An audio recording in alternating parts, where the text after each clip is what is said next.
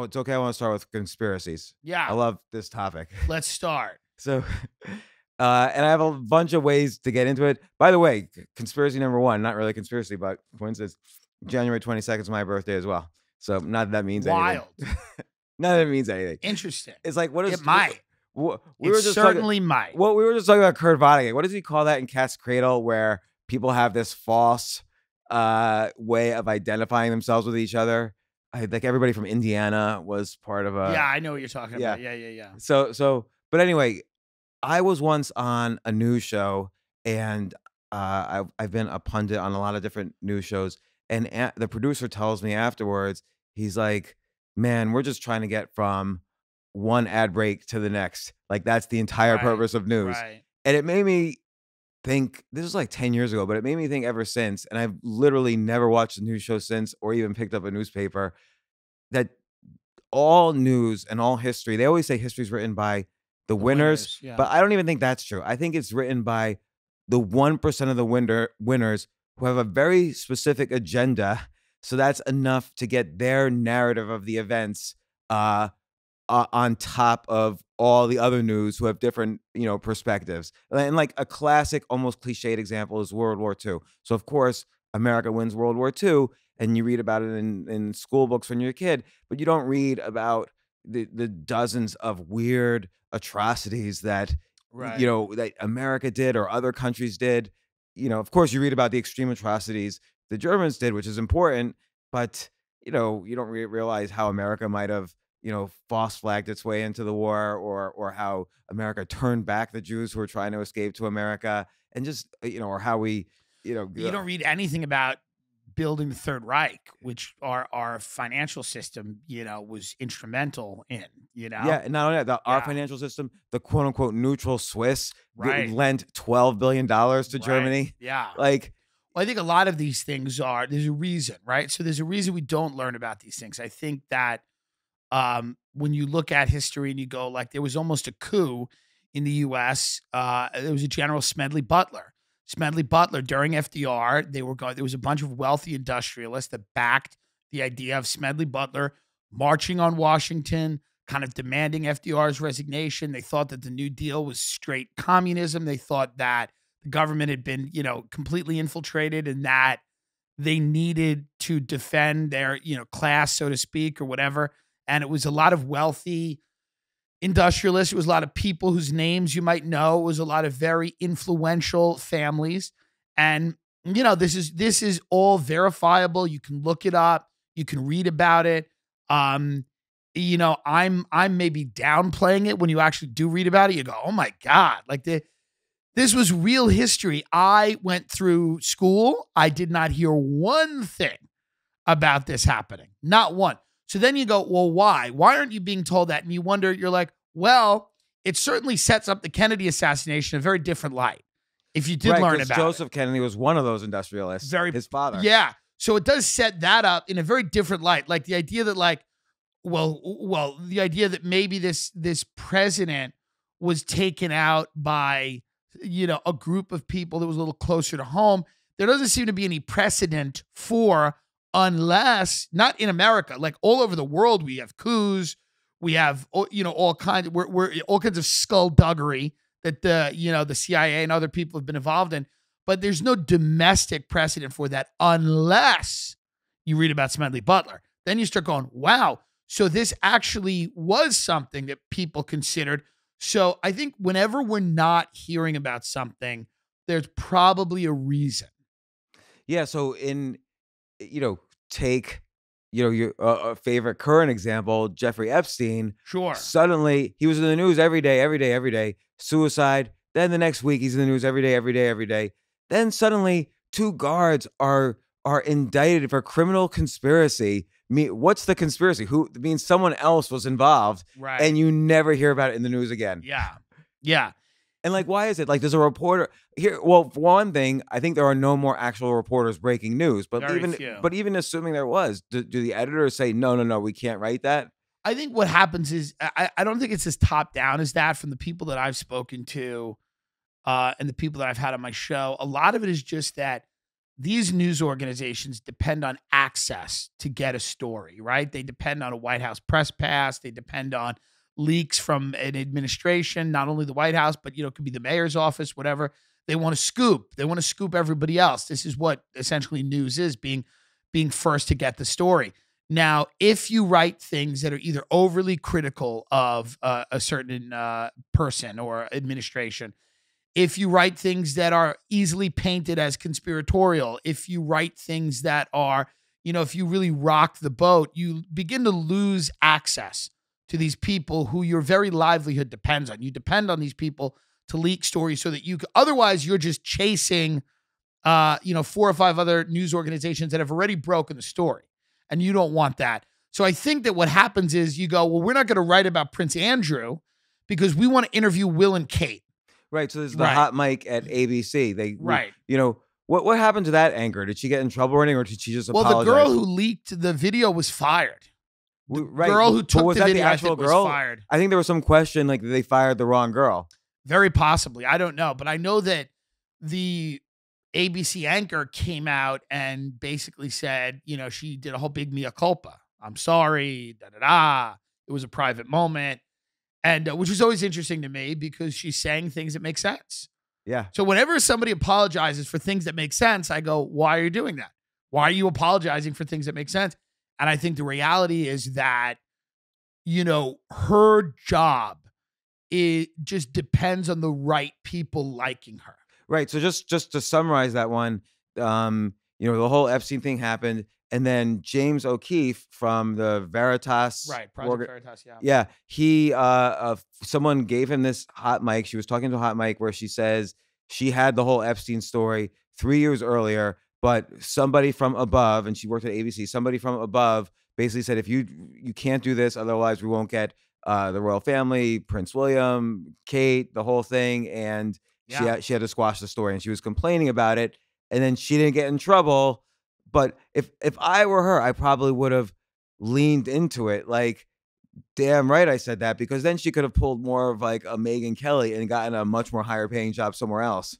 Yeah, potentially. Potentially. I think that all of these news organizations, whatever side they appear to be on politically, are all about loyalty, right? So you'd wonder if another news organization, even though she might be the hot thing of the moment, is she going to do that to us? Yeah. I think that's the big question. If somebody's going to hire her, they go, is she going to do that to us? Because all of these organizations want to control proprietary information, and they all don't want people running around, telling tales out of school and saying, well, we had this story, we had that, we were pressured.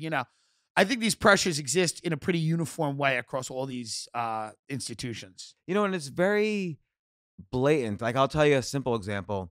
One time, this is like 2007, maybe, I was writing for the business section of the New York Post. And so the Dow Jones Industrial Index started in like the 1890s. That's the main way people measure the stock market.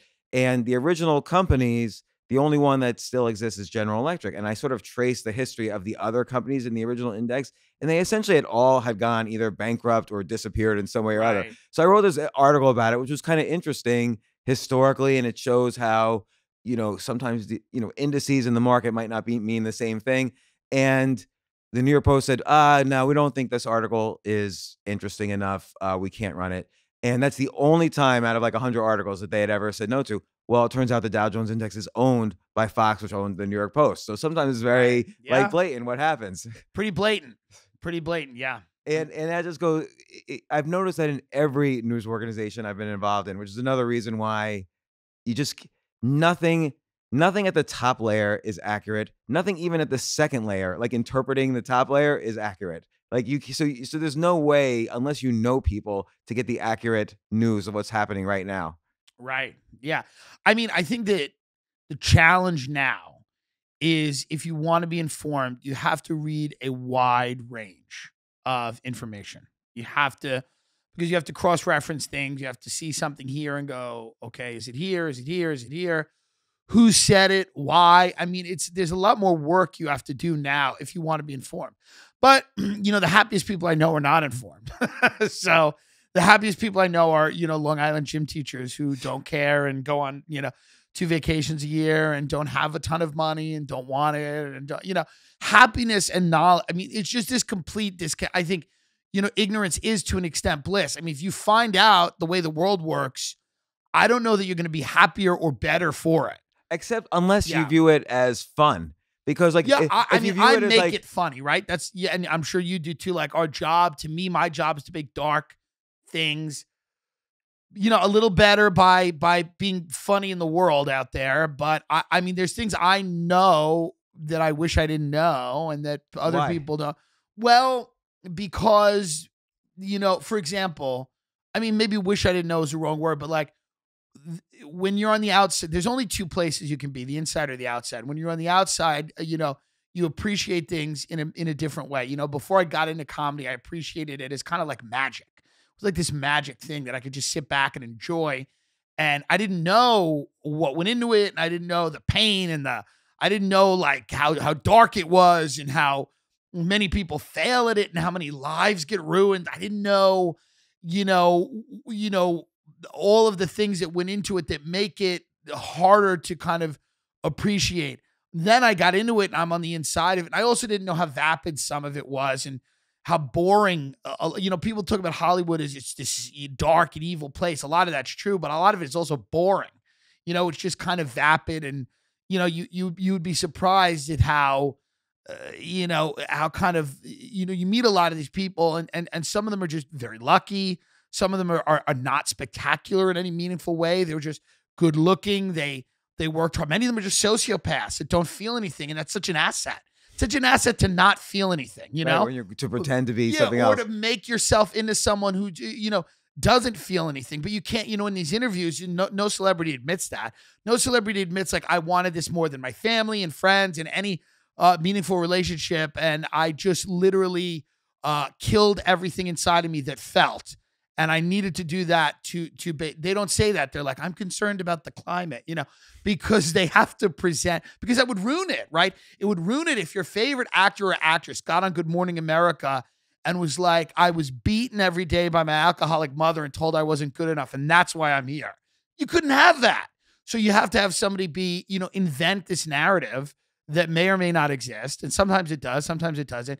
So when you're on the inside, you realize all that stuff and it lessens some of it. I guess in some ways it makes it more interesting. To me, it always makes it more interesting. But I don't appreciate it nearly as much as my friends that are just completely in that. Now, obviously, you can never go back. You can never go back. If you knew this at the age of 25, would you have changed direction? Would you have not gone? No, I would have gone. I would have done exactly what I did. Yeah. So, I mean, saying that I wish I didn't know, it's a little different, but like, it certainly changes the way you look at things. Well, and you use the word narrative, and I think what's happened for me is that I can't look at anything as the straight story. I'm always trying to figure out, okay, this is this person's narrative. Now, what's 4 layers deeper? Why do they have this narrative? Right. And then why did they choose this narrative over others? This is why you can't, Republican or Democrat, you can't just look at them and say, oh, he stands for this, he's a good person, or she stands for this, she's a good person, because it's all a narrative based on polling and tests they've done in front of others, and you just don't know anything. Like when Mayor Pete has a smile, is he smiling? Is it a legitimate smile, or was he told this is the moment? How scary is Mayor Pete? You know what's interesting about Mayor Pete? Somebody told me this. I found this very interesting. They said this was a very elite, well-placed person in a very wealthy family. And they said that Mayor Pete, they were like the scariest guys in the world are the Mayor Petes of the world. I said, what do you mean by that? They said people without family money and without connections, but want it more than anything. They said people without that, without the family and the connections, but want it, will do anything. It goes, those are the truly terrifying human beings. Their ambition is unrivaled, and they don't have any fallback. There's no comfort that surrounds them. So their ability to navigate the world and their ability to advance themselves is all based on, just kind of this ruthlessness and this idea that they'll kind of tell anybody anything. It's just a fascinating type of person. And that person is kind of terrifying. Yeah, because I just asked someone yesterday who said that they were for Mayor Pete. And by the way, I have no opinion. Sure. I sort of view this as a game because, again, I don't know what the real Right. narratives of anyone But are. you figured it out because you're living here. Like, you get it. See, here's the thing. And this is what most people can't admit. There's going to be a small group of people that get it. They get that it's a game. You're one of the people that get it. And then you do very well.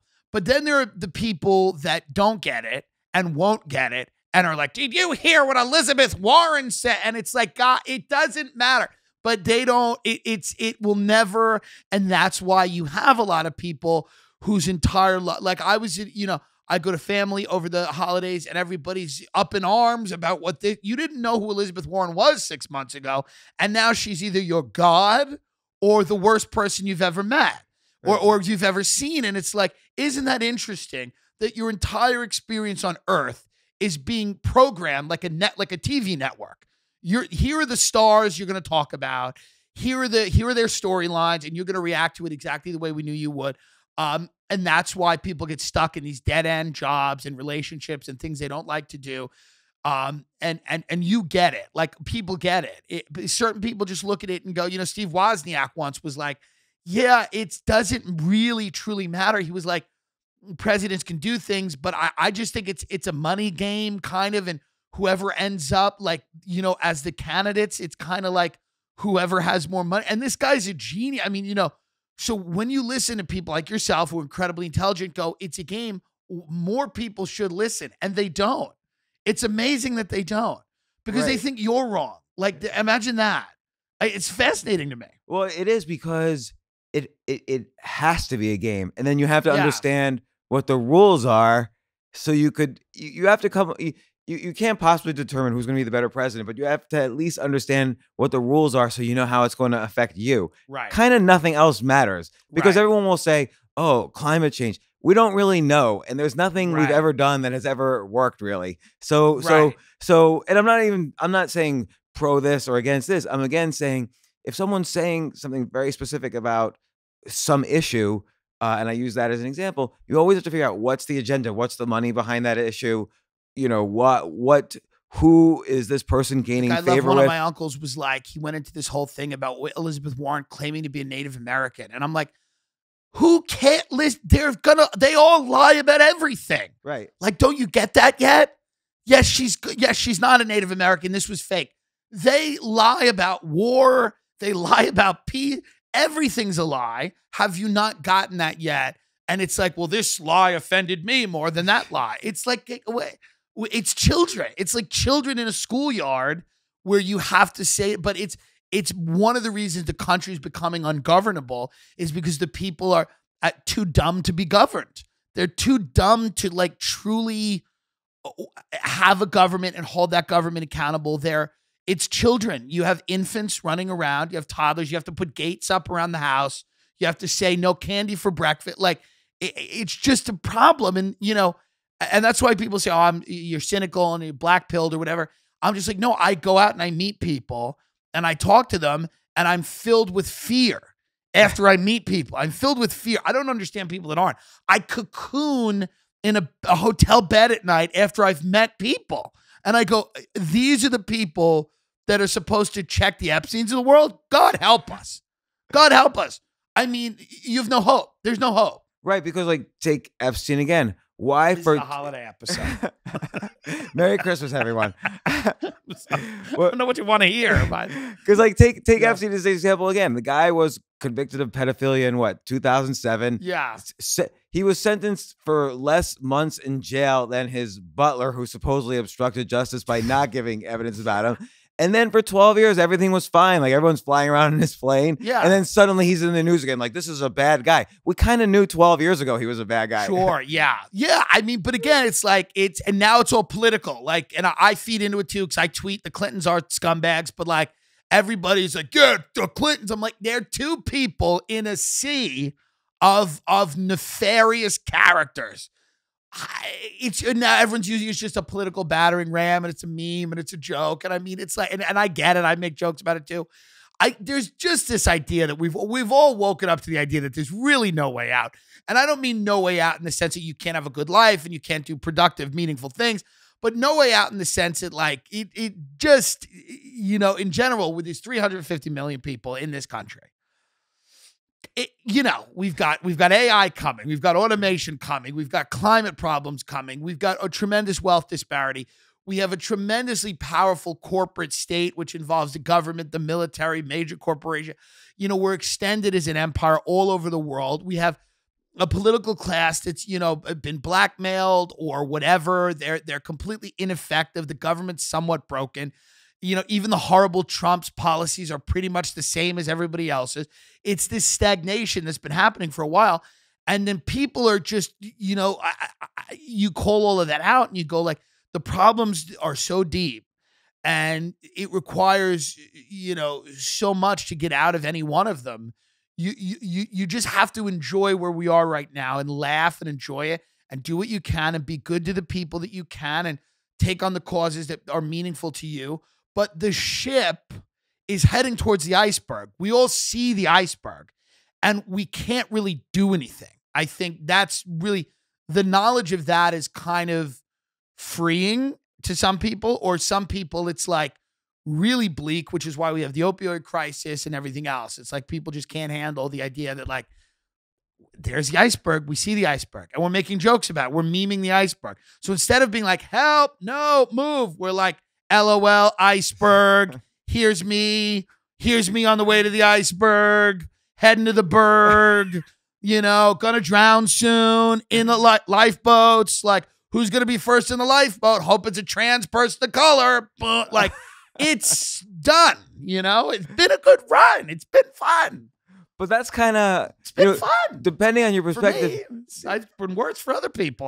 That sucks. I don't want that. But I think it's been fun is a perspective. Like you said earlier, you have to ask why. And I think that's your special technique that you've honed, which is you look at any situation and you're able to kind of ask why and turn it upside down and then connect the dots backwards. So you're able to, like, sometimes I'll see you say something, let's say on the Joe Rogan podcast, and I'm like, man, that doesn't make sense at all. Right. And then you'll connect the dots backwards and I'll be thinking to myself, he just took that and now it makes complete sense. Like, there's a logic to it. Listen, I still might not agree, but it makes logic. The greatest way to not have a career is to make sense. By the way, and this is my advice to anyone right now. If the greatest way in this climate to not have a career and to be irrelevant is to make rational sense. Look at the world we're living in, dummy. And if you're still trying to be rational now, you're crazy. You're the crazy one. Yeah. Trump is the president. You know, the girl who told her mother, can I curse or no? Yeah, of course. The girl who told her mother to go fuck herself on Dr. Phil and threaten the audience is one of our leading recording artists. I mean, what does this look like in 50 years? Good luck, folks. Rational. It's like, I have friends like that like, you know, I know guys that write these very studious, you know, cerebral pieces, and they're deeply contemplative people, and I respect them, but I'm like, God, I don't know what you know, it's like going into a Chuck E. Cheese with broccoli and going, no, the pizza's not good for you, kids. And everybody's like, there's a giant rat running around. We don't care about the nutrition. There's a rat running around. There's a ball pit. We're going in ball. And you're like, you should have broccoli. It's good. It fights cancer. And they're like, there is no cancer. And everything's cancer. There's a giant rat. There's a ball pit. So I think that's, you know, to be funny, I reserve the right to not make sense.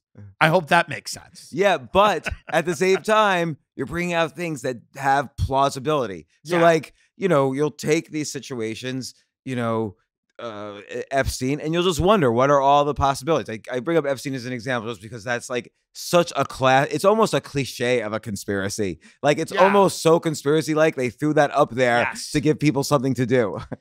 You know, it's a Tom Clancy novel. It's a John Grisham novel. It's any of the novels. It's a rich guy and an island and the president and the Lolita Express and the planes and everybody's it's royalty. Like royalty and celebrity. I mean, it just gives you a snapshot of a world that you know very little about.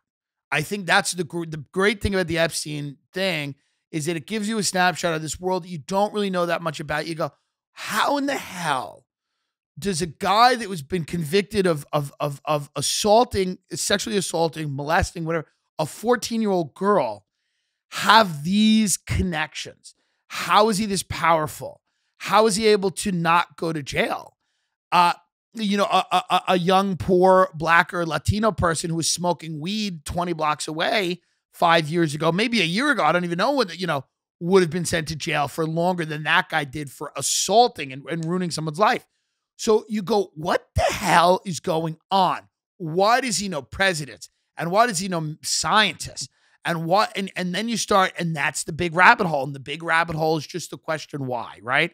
It begins with why. There was a guy I had on my podcast, Russ Baker. He wrote a book about the Bush family of secrets. Very interesting about that family. But it's not only about them, but, basically he goes, the whole question started with why? Why is this guy the president? And then he started digging into the family, and he goes, well, he's the president because his father was president. He goes, well, why was his father president? You go, well, because he was vice president. Well, why was he vice president? Well, then why? Because he was the ambassador to China. Well, why the hell was he ambassador to China? Because he ran the CIA. And that's when he stopped. He goes, why the hell did he run the CIA? And then he started digging and looking at everything. So I think a lot of this, it is just that big question is why? And then you have to set on your journey. And then you start to realize that a lot of what you've been told about the way things work is not true. Yeah, I think, you look at like take the example of Bush and W. So we all know, or the theory is in the early 90s, I forget what year, he was a VP or an executive at this oil company, Harkin Oil. And, Bush, the father, always said, make your first millions before you run for office. A decent piece of advice for politicians. And so Harkin Oil was going down the drain. W knew about it and allegedly illegally sold all his shares, like several $1 million worth. And that's how he made his first millions. Then somehow he bought the Texas Rangers with just a few million and made another 10, 20, whatever out of that. And now he's got the money to run for governor. Yeah. So one time I was going to this party at this investment bank, and the chairman and vice chairman of this small investment bank, they're all partying. They're sitting next to each other, they're laughing. The chairman was the guy, I think his name was Alan Quasha, who was the head of Harkin Oil, who was W.'s Bush, who let him sell those shares. So he's sitting next to Terry McAuliffe, who was Clinton's chief fundraiser. And this was a time when no Clinton was in office, so Terry McAuliffe wasn't governor of Virginia yet, and he was taking a break. But him and Alan Quasha, who were on total opposite ends of the political game, but in the financial game, they were actually working together. So it's just like everybody's backslapping, high-fiving. It's a Christmas party. And that's the thing also I think people don't get is that what you see on the outside has absolutely 0% what's going on the inside. None of these people hate each other. If the ruling class took care of people, I think I don't have a problem with that. I'm not a Marxist. I don't believe in that. I don't think that. I believe hierarchies are there. I believe that there's going to have a society with classes. It's all going to happen. You just can't completely take all the money, all the spoils, and then rig the system in perpetuity for yourselves and your friends and neighbors. You have to have some concern for people below you. And I think the problem is that we've seen over the last 50 years, we've seen these wealth concentrations and with them political concentrations of power. And I mean, one of the reasons that Trump is in office is because it was going to be Bush v. Clinton again. And we were like, what the hell? I mean, they were already arranging the election as these two families that since I've been alive, I was born in 85. Since I've been alive, it's been a Bush or a Clinton pretty much in the White House other than Obama. So the idea that we were going to go right back to that, it was just no surer sign that the country was truly in practice an oligarchy. And that became so disturbing to people that they're like, we're going to throw a bomb at the system. And the bomb was Donald Trump. But yeah, behind closed doors, everybody likes each other. The Clintons, the Bushes, they all hang out. And the reality was that's, I think, where Trump came from. That's where the outsider comes from. This idea that like we want, so then you put somebody in who is a vulgarian, who's grotesque, who doesn't follow society's rules, who says whatever he wants, who's vindictive and cruel, and all of these things that, a lot of dictators are, a lot of leaders, authoritarian leaders are. They're petty, they're narcissistic, and you elect somebody like that because even with all of those negative qualities, they still, now Trump financially is not an outsider, we know that, but he's still he appears to be an outsider, and he is an outsider in the sense that he's not part of polite society. He's not part of that tightly scripted, what we just talked about. Here's the way things are going to work, and here's the rationale we're giving you, and we're going to give it to you in this very carefully constructed way. You have a guy who's a bull in a china shop, and the china shop is why we needed the bull. Like, and that's what people don't realize. You might hate Trump, you might not like him, you might think he's great, but he's necessitated by the idea that we've just had the same group of people recycling the same ideas that really haven't worked. And all we've seen is an erosion of people's, not only their rights, but, their money, their status in society, their station in society.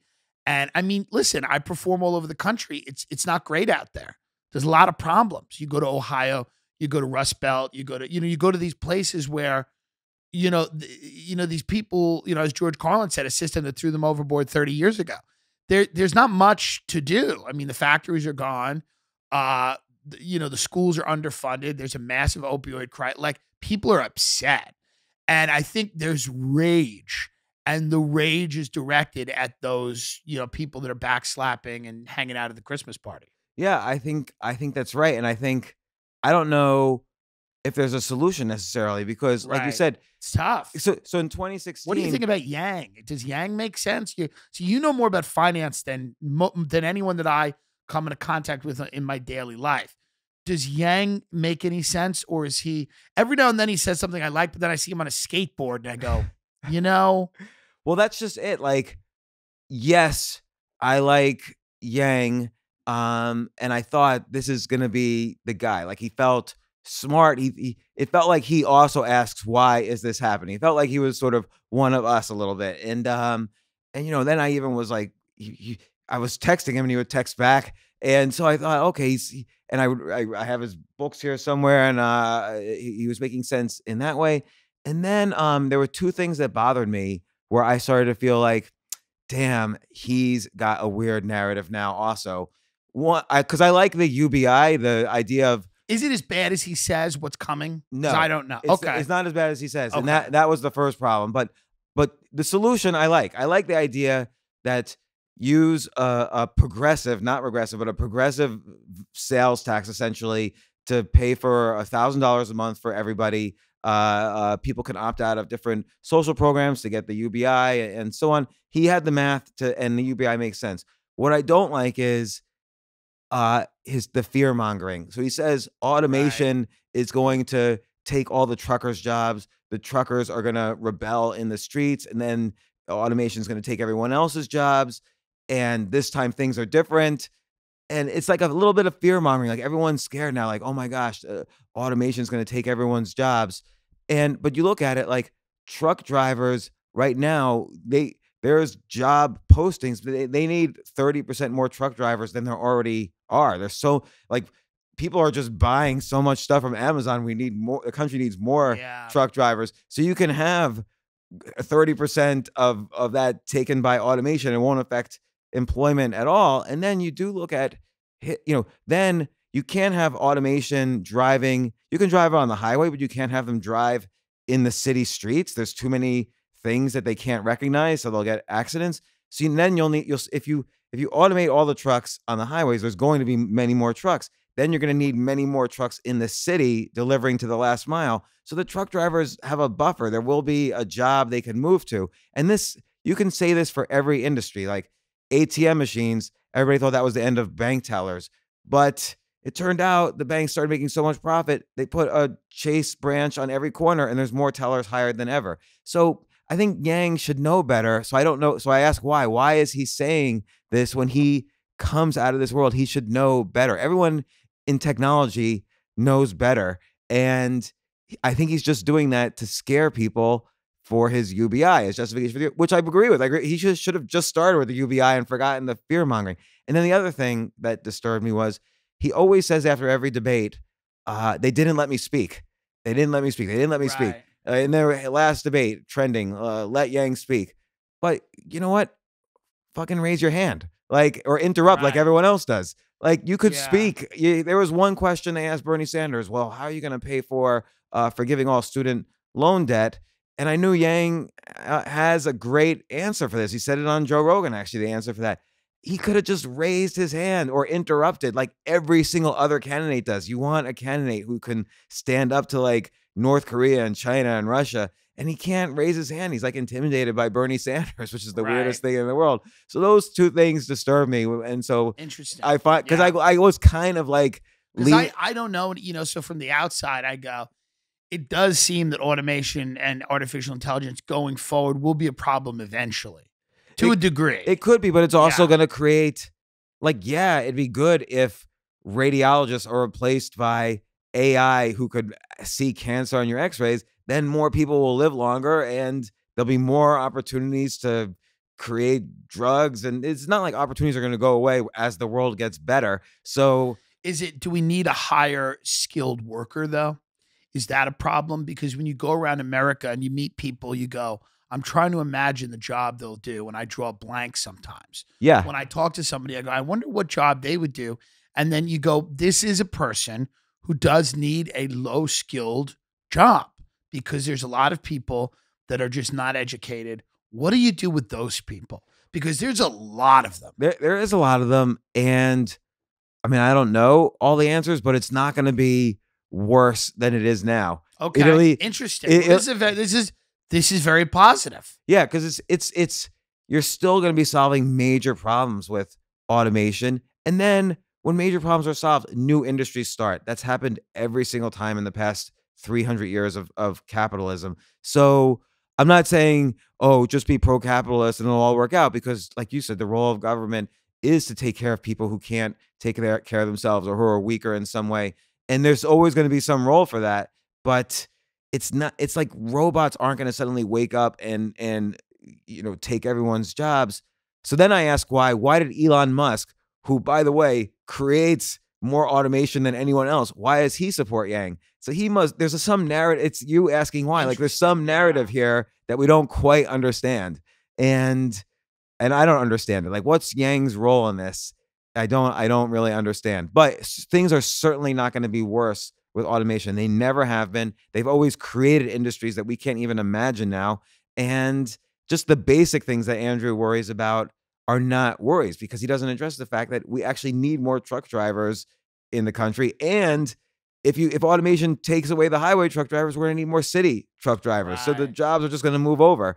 So his basic argument doesn't work. Although, like I said, I love the solution. I think UBI is a better solution than forgiving student loan debt, which as Andrew Yang says, only benefits the top 1/3 of society, and the other 2/3, you're using the money from the other 2/3. So I don't know.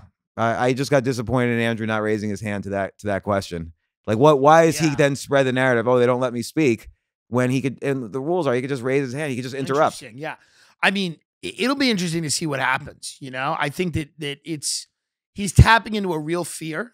Yeah. And I think he's tapping into the idea that a lot of people that are in low skilled, low paying jobs right now are struggling, and they're terrified if those jobs go away, which is understandable. Right. Well, that's the narrative Trump had, except instead of automation, coming instead of robots. Yeah. I think it's both. I think that the idea is that I totally get people being afraid of both things, in the sense that more low skilled workers will depress wages. That's why the Koch brothers loved open borders. They loved the idea of it, because it was just supplied a lot of their, industries with low wage labor. And I understand people going, well, what the hell's going to happen if this job is done by a robot? So I think that fear is rational, even though it can be demagogued by people like Trump, and it can become very ugly, and it can become this kind of strain of nationalism that you don't want. But I think fear in and of itself is somewhat rational. And the idea that you should be concerned with what you're going to be doing in 5 years or 10 years I is, you know. I agree. It's scary. Like I always wonder, and I wonder if you think about this when you see all the people traveling around. I always wonder, where is this person going to be when he's 70 years old? So, Right. because we're going to live to be 70, like lifespans Yeah. increasing. Like where are these people going to be? Like they're not going to be doing. They're not going to be able to be doing the same job, or the job's going Right. to be gone, or whatever. Just what's going to happen to everybody? I mean, it's going to be interesting. I mean, the people that are in their 40s, 50s now that I mean, it's very tough to go out there and find something. I mean, it is very hard, which is why the Yang or somebody that recognizes the scope of the problem. See, I think that what makes Yang interesting as opposed to these other people is that even though, like you said, he's maybe dramatizing the effects of automation for his own personal gain, he talks with very big ideas. Yeah, he's super smart. He's got the highest IQ of all of them. The scope of the problems that we face are big. And when we see politicians talk about them, they make them very small because in order to make them seem surmountable, these obstacles, you make them small. Go, well, on my first day, I'll commission a panel. I mean, I did it the other day on my podcast. I said, like, ask me any question, and I can just answer it by saying, on my first day, I'm going to get smartest people, put them in a room, we're going to get a panel, I'm going to listen to people.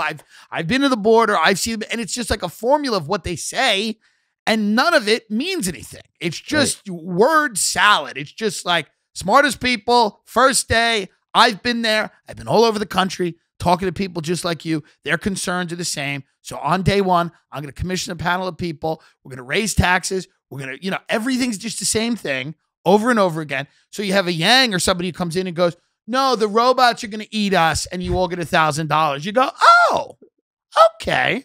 Well, that's different. Right. So it's just different. Craving that difference, which is where Trump came from.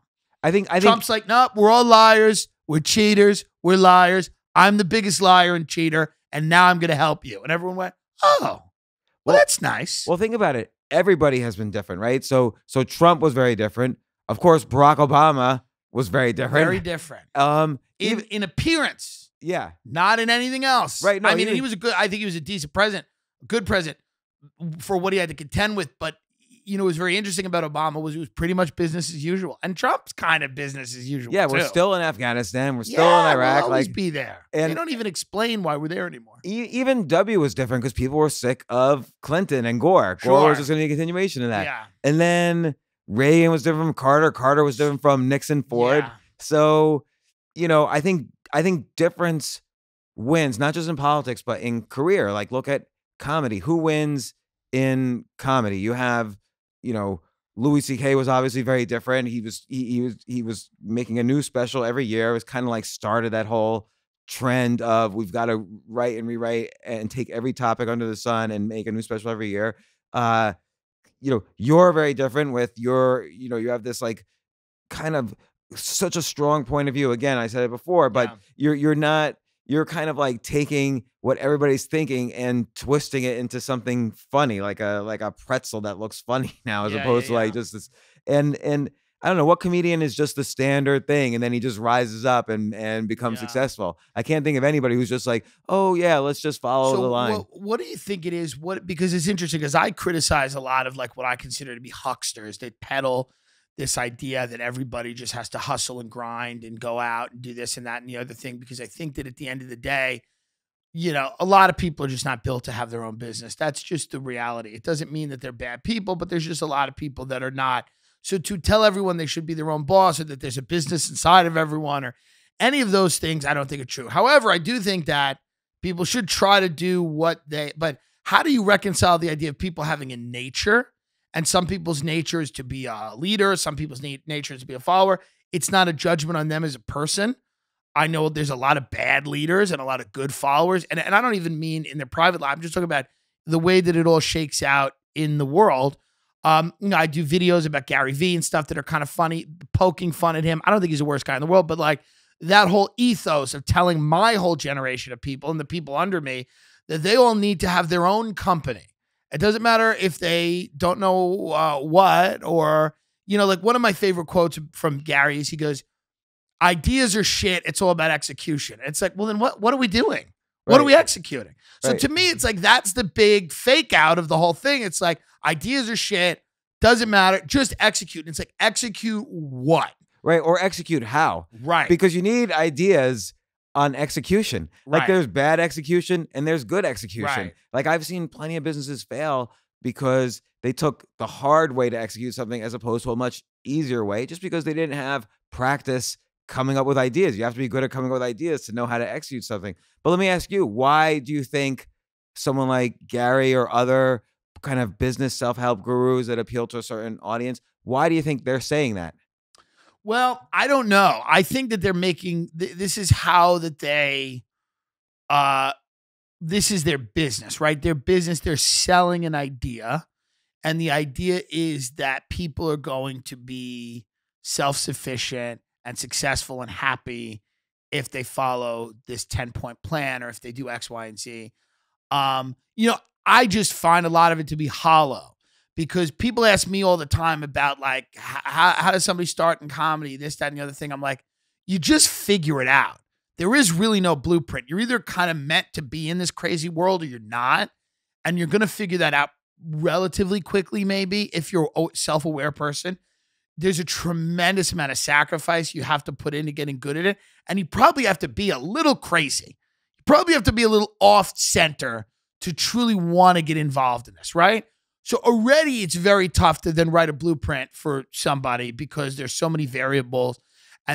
So when I see Gary and people like that just pollute, because his whole theory of everything is just pollute the world with content, post 4 times a day. It doesn't really matter what you're saying. Ideas are shit, execution. And to me, that type of stuff's ruining the world. The idea of we just pollute with no thought behind it. A lot of the worst trends in our world start, I think, with people that have no idea what they're doing, just doing. And then I think that just sets up a huge, because then we're like, yeah, everything's great. We don't need politicians to have any clue. Like, if we're all just doing and throwing it out there, content is king, boom, boom. Marketing is queen. That's another thing he says. And it's just like, but what is the actual thing that we are marketing? What is the thing that we're doing? What is where is the actual value other than this perceived value? And that's my big problem, is like, you'll see certain people, certain restaurants are so hyped up. They're everywhere. They have a dish that's all on Instagram. They're hard to get in. And you get there and you eat the food and you go, eh. So what the hell was the point of it? Now, obviously, the people that run the restaurant are making a lot of money, but you, the consumer, that go in there and go, the food's actually not that good, and we just got taken for a little bit of a ride. To me, I guess the value is that you got taken for a ride. Maybe you won't get taken next time. But to me, I'm like, a lot of people that I know that are entrepreneurs, they have a nature. Their nature is that they're entrepreneurs from when they were young. Gary Vaynerchuk's one of them. So this idea he kind of states he was born with nothing, and Right. I guess he came from Russia and moved to Ukraine, I think, and then his parents started a wine store, and he kind Right. of, I don't want to say inherited that wine store, but worked there and really built and he that up. modernized it online. Yeah. Again, it's not really, I'm sure he doesn't like me if he knows who I am, which I think he does, but it's not about him per se. It's an entire dimension of the internet, and specifically that business guru self-help. Like, I love sales trainers, guys like Dale Carnegie, Zig Ziglar, because they're telling you how to sell. They're literally saying, when you sit down with somebody, look them in the eye, ask for the order, da-da-da-da. They're giving you kind of the step-by-step thing about a specific process, a sales process that you can kind of apply to a bunch of different things. I'm not against the idea of motivational people. I think Tony Robbins has some valuable stuff, but there's something very hollow about the specific strain of motivation that guys like Ty Lopez and Gary Vaynerchuk do, where they're literally walking around a $10 million mansion and they go, and if you want to know how to get this, click here. It's like, no, that's not it. I already know that that's not it. I already know that by clicking there, I'm not winning. I'm not getting the mansion by clicking there. I feel that instinctually in my heart. Oh my God. So one time I was in California, and everybody who's working for Ty Lopez, a lot of them are like his relatives. What does he do? What do these people do? Right. I'm like amazed. Yeah. All right, I'll describe. Because so Ty Lopez's cousin or sister or whatever says, hey, you should, if you're in LA, stop on by. So of course I'm not going to pass up that opportunity. I stop on by Ty Lopez's mansion, and you know, and it was kind of like living in this insane world. Like everything was wrong about the interaction. So he tells me to show up at 3, or his cousin says, show up at 3. Ty will be ready then. And they put me in a room and he's not ready till 3:30. Then every 7 minutes, he had to do some different activity. That was some rule of his. So for 7 minutes, he would get a massage. For 7 minutes, he was getting a haircut. For 7 minutes, he ate lunch. And then there was one point, somebody literally ran up to him and like gave him a brand new pair of sneakers, and he put those sneakers on. Then he says, walk with me to the gym. He does like stretching for 7 minutes. And 7 minutes, you shouldn't breathe, you know? Be nice. That could be. And then later that night, I had to go to this event. It was like this charity event. Elton John was singing, and there was a fairly high price for this event. At the end of the event, around 1 a.m, everybody's leaving. Ty Lopez is coming in. He's in a tuxedo. He's coming in. Didn't have to pay anything because he's coming. The event's over. So he's walking in. He's got his selfie stick, and he's like, "Oh, here I am with my good friend James Altucher."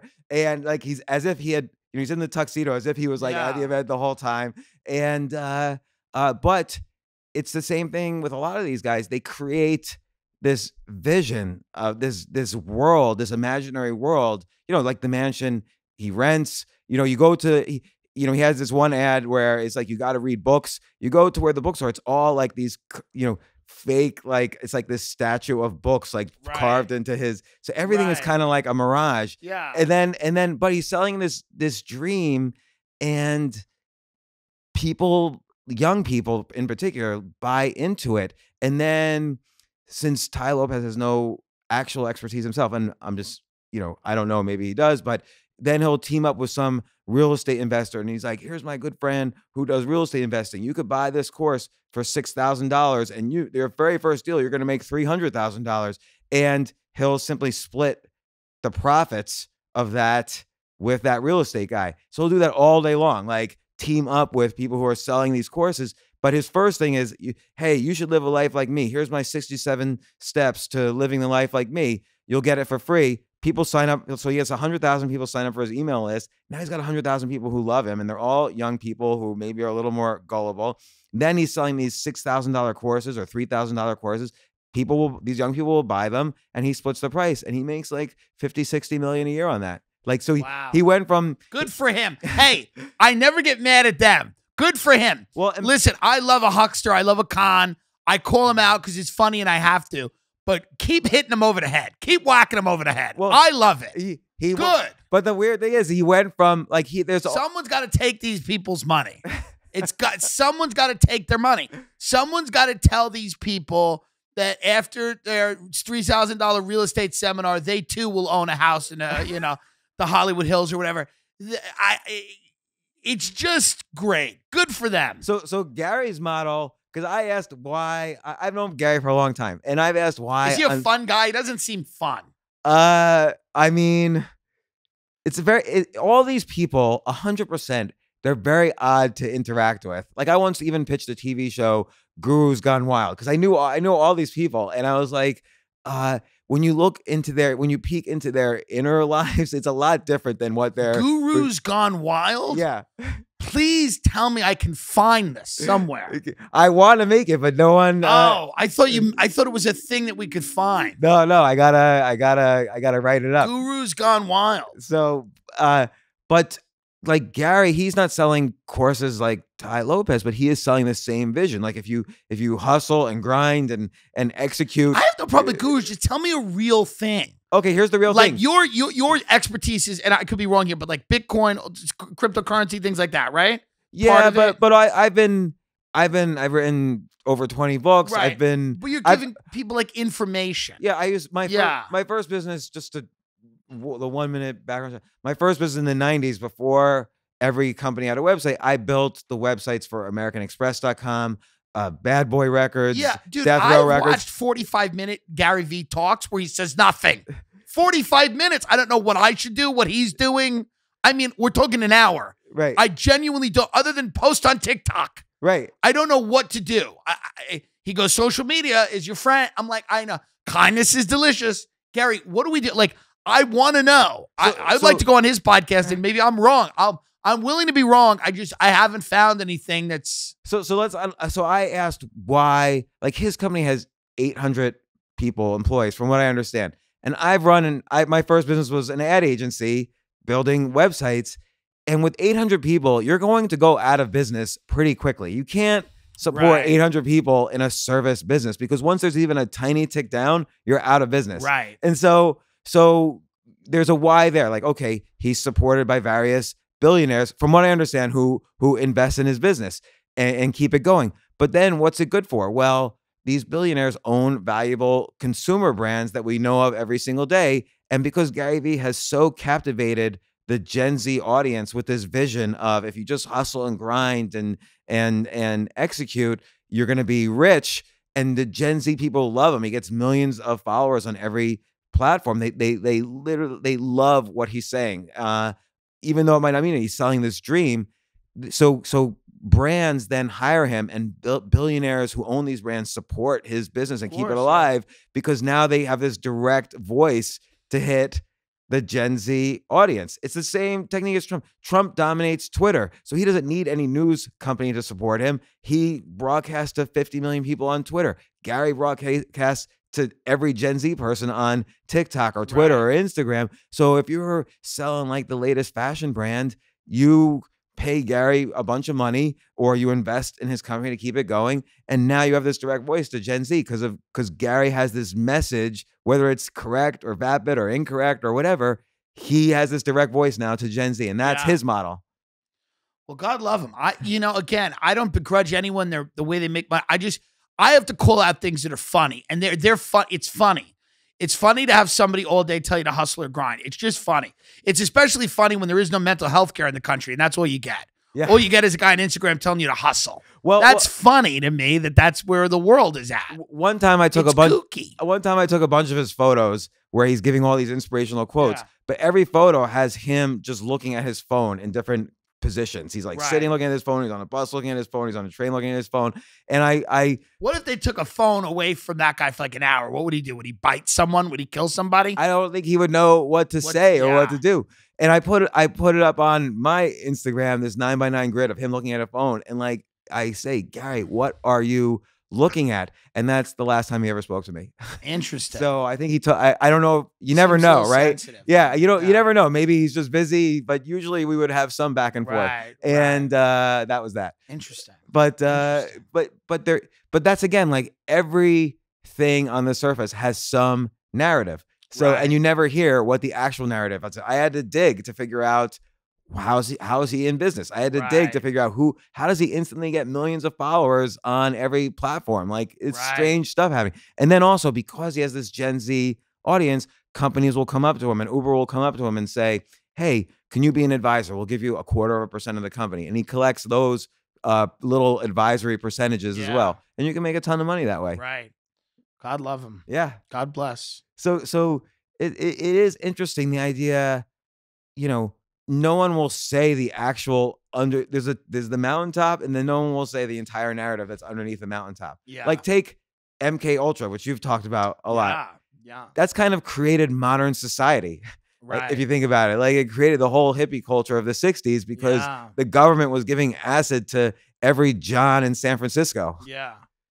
Yeah, I mean, MK is very interesting because it's these things that people just really don't know about. But it's definitely true. But it's always labeled a conspiracy. It's always labeled a conspiracy. It was a government basically trying to figure out how to control people's minds through psychedelic drugs, through certain tests, through, depending on who you talk to, through very traumatic events that they either put people through or took people from those traumatic events. And so, so the reality is you have during the Cold War, you had the Russians and us basically trying to create super soldiers. We're experimenting with the idea of what would it take to create somebody who was, we could split their mind up so that they were the super spy, that they, wouldn't be able to confess any information because they genuinely didn't know it, because that was in one part of their brain they couldn't access. It was one personality and the other person. And what about a Manchurian candidate, where you could essentially just have somebody be the president or be a senator, but literally be secretly controlled by, the group of people who had devised this, behavioral technology or technique. their success level with that is, debatable. There are some people that believe that they were very successful at it and they were able to use it on people like Sirhan, who assassinated Bobby Kennedy, and that it still works to this day. There are some people that will tell you that they were never able to do it. They were never able to hijack somebody's mind 100%. I don't know. I'm not a scientist. I'm not a doctor. There are some very interesting things that people point to as examples of MK Ultra working. Sirhan's an example of that, where you look at it and you go, hey, it is a guy behaving very oddly. And, I don't know. You have a guy that assassinated, tried to kill Reagan, quote unquote, because he, supposedly loved Jodie Foster. And then you look at this guy, John Hinckley Jr., the Hinckley family and the Bush family were actually friends. Neil Bush was having dinner with the Hinckley family was scheduled to have dinner with them the day that one of their sons shot the president, which would make who the president? Neil Bush's father.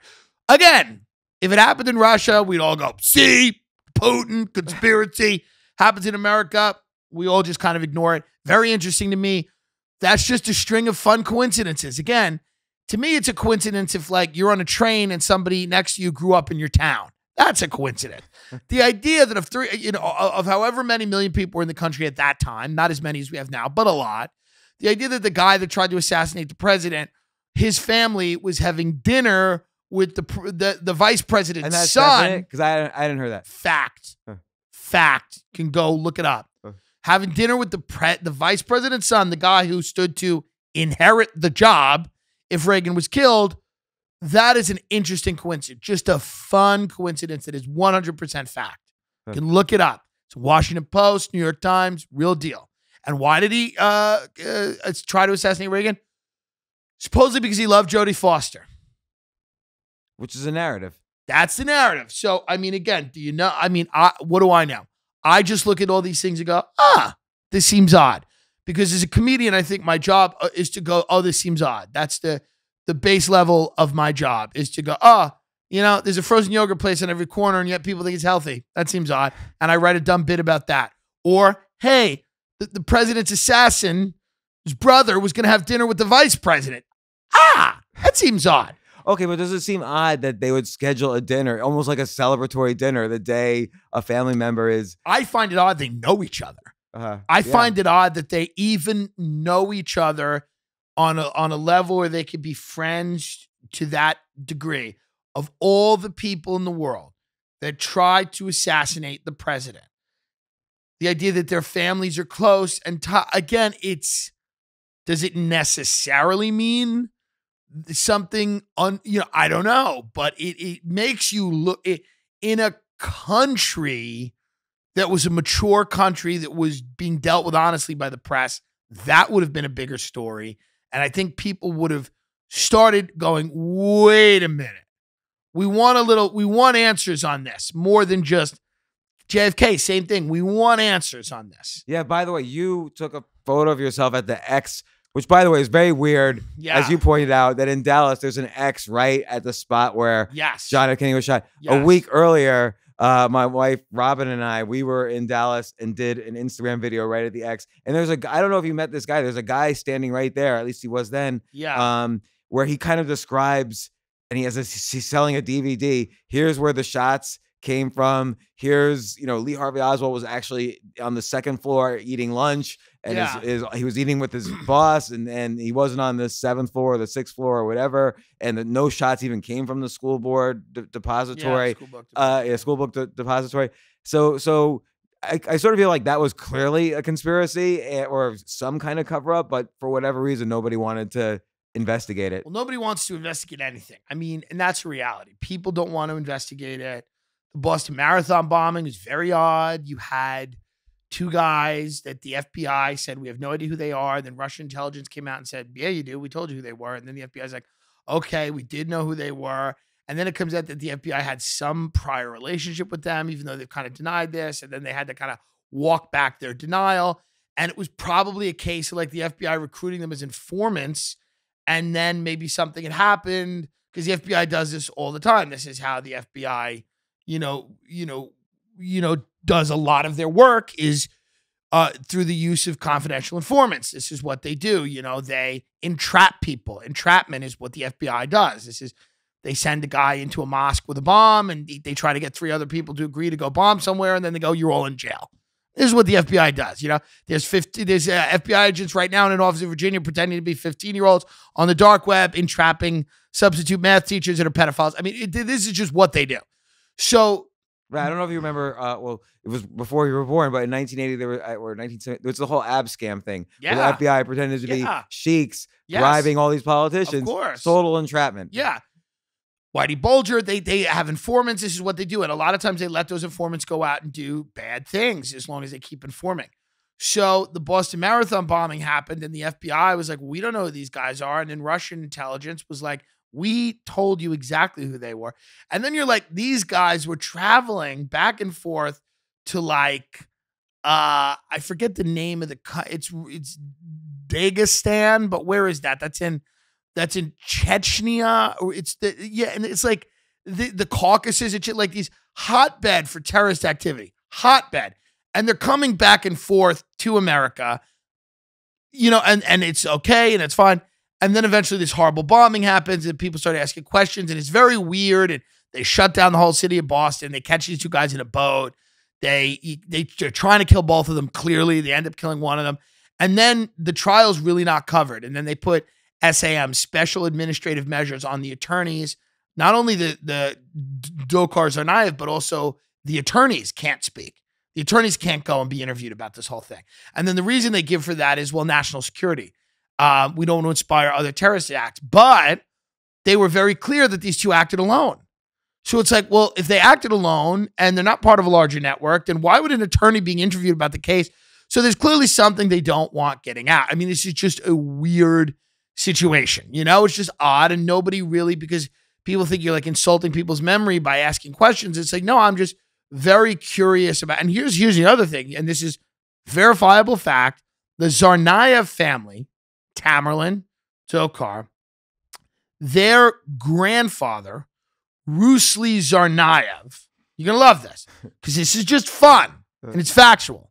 Rusli Tsarnaev, who's their uncle. He's not their grandfather, he's their uncle. Because I'll make this point and somebody will be like, it's actually their uncle, as if they've done anything. It's like, it's the same, Their uncle, Rusli Tsarnaev, married Samantha Fuller. Samantha Fuller is a daughter of Graham Fuller. Graham Fuller was a career, not only CIA agent, but the architect of our like Mideast policy for the CIA. Big CIA guy. Big CIA guy's daughter marries Rusli Tsarnaev. His grandchildren or his nephews become the first terrorist attack on our soil since 9/11. Interesting. Very weird. Shadowy labyrinth of connections there. I don't know what that means. I can't tell you what it means. I know that that's a fact. And I know that that's very interesting for me. And it's an odd coincidence that this guy married into a CIA family and his nephews end up having some type of relationship with the FBI that the FBI doesn't come out about. And then they end up doing this horrible thing in Boston. It's weird. And a mind like mine, it's hard to shut those things off. Well, but I think that's the solution. Like you say, like this scares you at night, all of these things. I think the solution is doing what you do, which is asking why, talking about it, and you're able to say, hey, I'm just a comedian. And that kind of like, passes over the newspapers and all these people who try to deny or refute. Like, hey, I'm just a comedian. I'm just saying this thing looks interesting and it's funny. And which is what Jon Stewart would always say, right? So Jon Stewart really was the only actual news source in the country. Yeah, it was very funny. And if anyone ever called him on it, he said, oh, no, I'm not news. I'm just a comedian. But he was actually the only news source. Everyone even said, this is my news source. Yeah. And I think now, I think there was this wave where everyone was reading, like, let's say a decade ago, there was all these popular self-help books. And then you have, for the past 3 to 5 years, all of these popular intellectuals that kind of did the podcast, scene. And then now I think, though, the real voices are comedians like yourself, like some others who are, you're seeing them. Your podcast, I imagine, has been shooting up in downloads for the past 2 years. Because now this is the voice. It's the only voices people can trust, because you're asking the why, and there's no rules about what conditions you can put on it. So you can connect the dots any way you want, and then it's up to people to decide whether to trust it or not. Right. And I mean, that's the thing. I mean, what I do is entertainment, but there is some info there. Everything, I'm not lying about everything I'm saying. You could Google it, you could verify it, you could check it out. So all checks out. The conclusions you draw are your own, and I wrestle with them. I have different conclusions every night Yeah. about it. I'm like, what does this mean? Yeah, and I mean, we probably just like you, I hear stories every day, whether it's, a podcast guest who off to the side tells me he used to be in the CIA and this happened, or the other day I was I was talking to this very big hedge fund manager, and he was stumped about something. And so a hedge fund manager manages billions of Yeah. dollars or whatever, and they play in a very big league on Wall Street, and he was stumped and he couldn't figure it out. Like he would say on a Friday, maybe Trump would tweet, "Oh, trade negotiations with China not going so well." And so for the last hour, the market would collapse. And then Sunday morning at 3 a.m, he would tell me, this guy was telling me, somebody from somewhere would start buying in the overnight markets an enormous amount of what's called futures. So basically the stock market they were buying. And at 3 a.m. And then at 4 a.m, someone from the Trump administration would come out and tweet, "Oh no, Trump was wrong.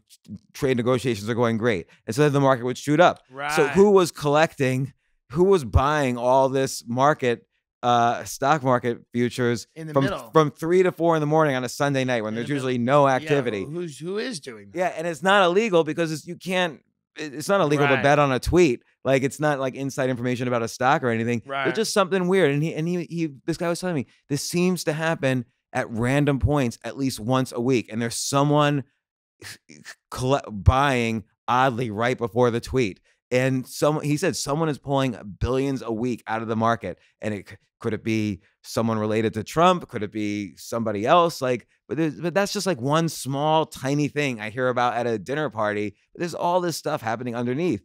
And the only thing you could do is you can't figure it out and you can't stop it. You could just raise the question, ask the why. That's it. You can just ask why. Just get on the boat. And that's take the ride. Yeah. Yeah. Because what can you do about that as a citizen? You could say, okay, things are unfair. We need to redistribute wealth or whatever, Sure, which might be fine. But then you look at like Elizabeth Warren, which, okay, do a 2% tax for people worth over 50 million. But by the way, don't you think people worth over 10 million are also wealthy? Why can't they pay the wealth tax? It's also like, don't you think people that are that wealthy, they know about tax exempt securities and all that stuff? I mean, yeah. I'm all for taxing rich people. I'm all for that. I just, my whole thing is, where's the money going? Is it for more war, or is it actually to help people? And because we always talk about, tax the rich, but it doesn't seem to make it into the hands of the people who need it. Yeah, like you're gonna give it to the post office Yeah, and 18-year-old soldiers in Afghanistan. Yeah, we've been giving we've taxed a lot of people. We've taken a lot of money. Very little of it has made it into the hands of people who need it. Yeah, and I like how the reality is nobody ever wants to pay more taxes. Right. So Elizabeth Warren, maybe it's a good idea, that wealth tax. Why put it at 50 million? Why not put it at 10? That sounds like pretty rich people to 99.9999% of the country. Well, she's worth 12 million. So let's put it at 50 million. Right. Because again, for being a professor, which I think the next thing is going to be college is going to burst. Absolutely. The bubble of college and the fake bullshit, like the student loans that people take out so that they can go get a degree in the gender theory of cats is going to have to go away. Right. And like, I argue this with my kids. I say, why are you going? And so the education reason is out the window because that's been disproved. There's no educational benefit. Oh, but like to learn how to socialize. Okay, you're going to socialize with the same suburban demographic you just spent the first 18 years of your life with. You're just going to spend another 4 years partying with these exact same people while either the government or your parents pays the bill. And then you're stuck in debt and you can't get a job. So true. Scary. Where are your kids going away to school? Yeah, so our kids, we have 5, 17, 17, 19, 20, and 20. One's finishing school this year. One, fortunately, listened to my advice, dropped out.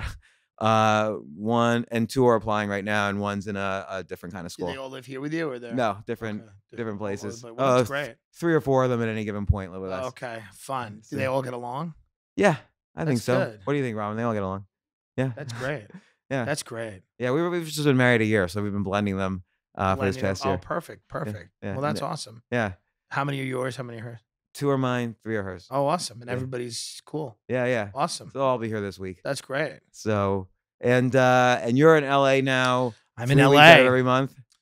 Yeah, I mean, I'm in LA pretty much. Like, I won't be back February and January, February. I'm going, and then I'll be back March to headline Carolines, which is awesome. I'm excited about that. Mid-March, but I'll be in LA for the next 2 months. Yeah, I work a lot on the East Coast. You know, I'm an East Coast act in terms of like I get booked and bought. My biggest markets are DC and Philly and Boston, and I do very well in Florida. And it's like I sell very well in Chicago and stuff.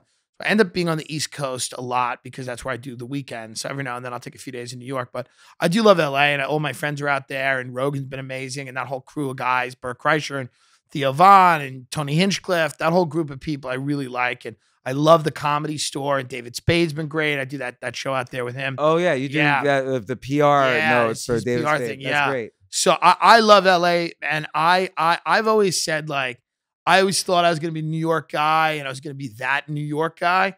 And it just went another way. And I ended up in LA and I ended up really liking it. So, and you said earlier, it's hard to predict 5 years ahead, but where do you see, like right now, there's probably more working comedians in the country than ever before. Like it's been almost like a fad. And I don't think it affects you, but there's so many people like vying for, you know, the 52 Netflix specials that will happen this year. What's happened is there was, people tell me they're like, we're in the transitional phase. I'm like, the transition happened years ago.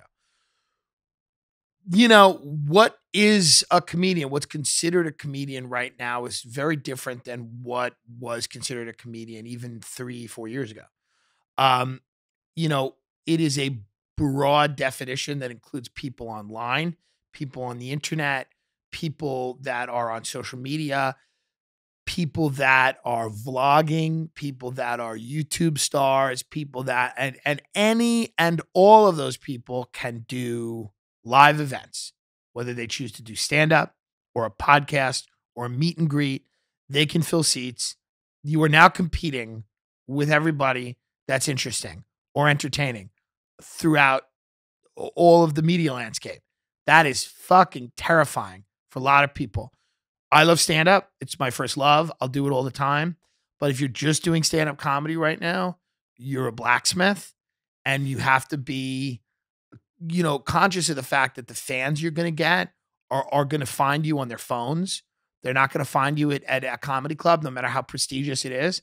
And hopefully those people follow you into comedy clubs and then follow you into theaters. But you're not doing yourself any favors by not being on social media or not trying to, not only not being, you got to be funny on social media. You have to figure out a way. That's part of your job is to find out how to be, you might hate it. Part of your job is to find out how to be funny on Twitter, funny on Instagram, maybe funny on TikTok, certainly funny on YouTube.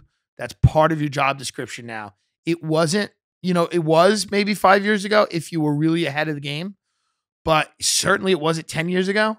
But it is now and it's non-negotiable. You know, I think that, so where it goes 5 years from now, who knows? But I do know that you're going to see the people that have figured it out and are figuring it out. I think their careers will flourish or blossom to a degree.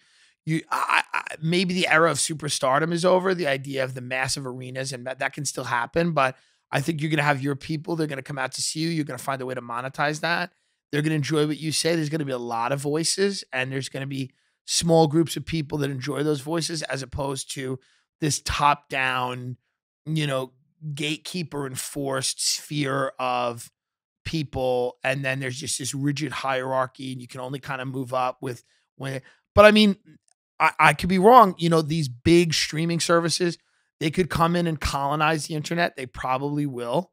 And, you know, it might go back to a more traditional trajectory in the new media landscape. You can already see it happening on YouTube and in certain places that, you know, the cartels are involved, you know, the big companies are involved, the entertainment companies are involved. They might carve the space out and, you know, you may go back to like gatekeepers may start being reintroduced. I mean, they're still around. Tech is still in its own way a gatekeeper. We're all kind of slaves to the algorithm. Yeah. But that is the future. So if you're a comedian right now and you're not spending a few minutes, really ideally an hour a day looking at your, not to use Gary's word, but your socials, you really have to dedicate yourself to that, because the nature of the job has kind of changed. You still have to be funny, but no one cares about the New York Times writing a review about your set. It's no one cares. But because they're not going to show their friend the New York Times review. Maybe an old couple cares that lives in Beacon, New York, and they're like, oh, isn't this nice? But the majority of people are showing people a funny video you made, or a funny stand-up clip, or they're sending somebody your podcast, go listen to this. And if you don't have those things, how are people finding out about you? It's just not happening. So it's funny. This is going to be like a little bit the Gary V podcast. Yeah. But his book, Crushing It, which I think he wrote in, I want to say 2010 or 2009. I wrote the forward to Crushing It. I'm kidding. That'd be awesome.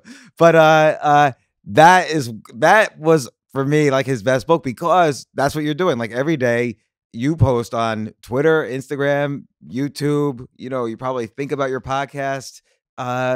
Crushing It is basically being on all the platforms, responding to some of the comments, and that's what he means by it. And that works.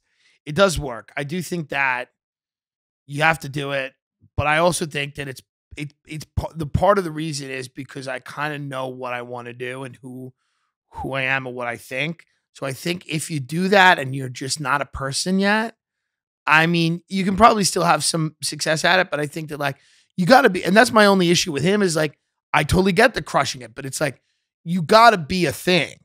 Right. Like, and I think that's the thing is like, you got to interface with the world from a certain position. And to me as a comedian, you got like, what is your funny? Who is your audience? Where are you? Like, what is the impetus for why people should follow you? Somebody said very early on, they said, if you don't make it, who loses out? If no one comes to the show, what are they losing out on? I love that quote. Who said that? Someone who didn't make it. And they were probably quoting someone who did. But it was said to me in a Long Island diner by someone who said, yeah, what are people losing out on if you don't pop? Or if that is the most amazing quote I've heard in a while. Because it's true. That's what I like when I do my sketches or my video or anything like that.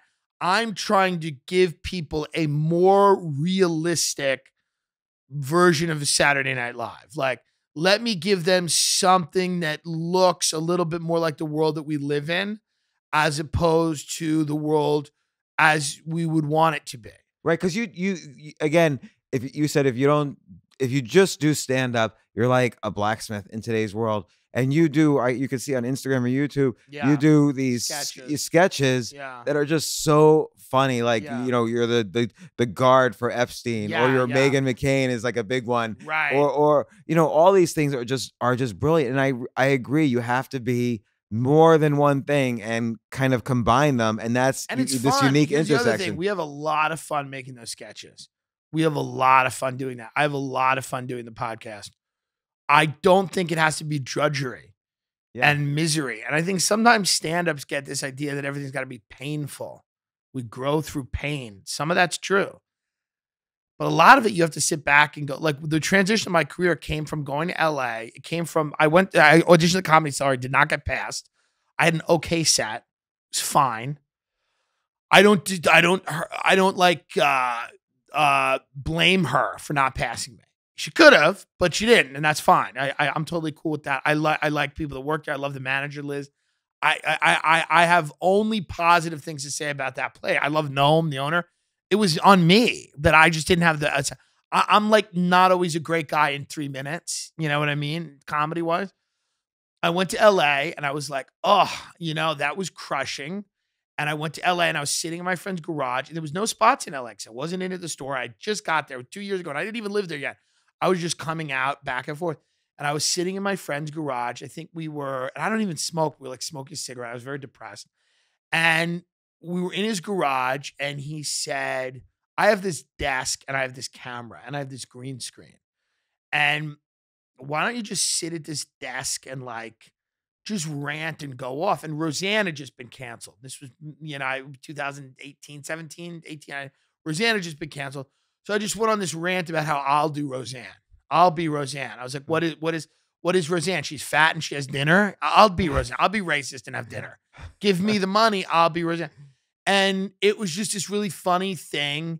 And we put this old school 1990s backdrop of of the Twin Towers behind me, like a New York backdrop, and we did it and we just put it out as a goof. And people were like, oh, this is funny. This is kind of ridiculous. This is funny and ridiculous. And we just kept doing them and kept doing them. And they started to get a little bit of attention. And then when the Meghan one came, I just threw a wig on and I said, I'm Meghan McCain. We edited the video on my friend's computer. You want to talk about the way things work and how odd things are? The computer he was editing it on broke. So he forgot the order he had it edited on. And then he drove 20 minutes to another friend's house to do it on a MacBook and just was like, I just forget how I even edited this. And he's like, oh, I guess it'll just go this way because these are the lines that just are the most ridiculous and make me laugh.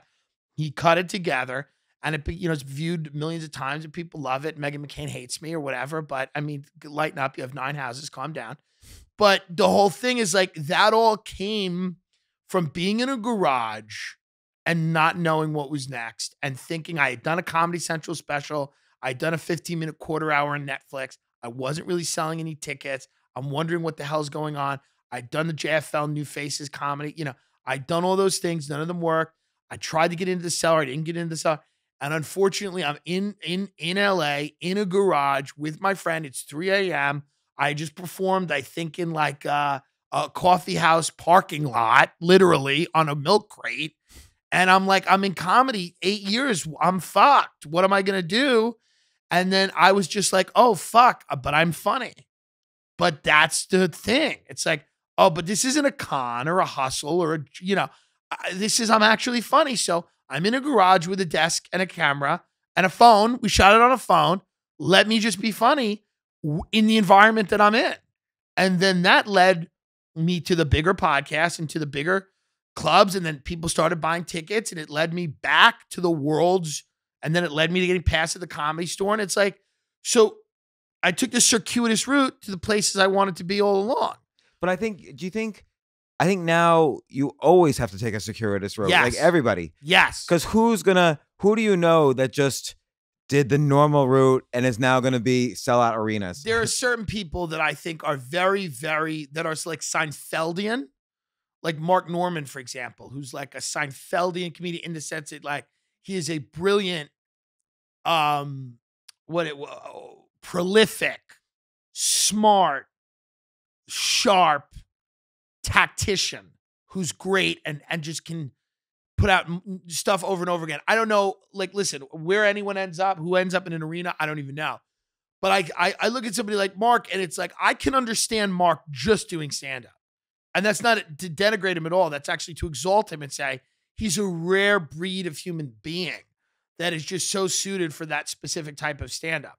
That being said, there's very few of those guys and gals that can go out there and do that. I think most people, and even Mark would say, marketing-wise now, he's also going to take a different route because you need to get people's attention. Yeah, and he's got a podcast with Joe List. Yeah, but I mean, I just love being crazy. So to me, to put on a wig or to do something stupid and get attention and by being very funny in the environment I'm in is just, to me, great.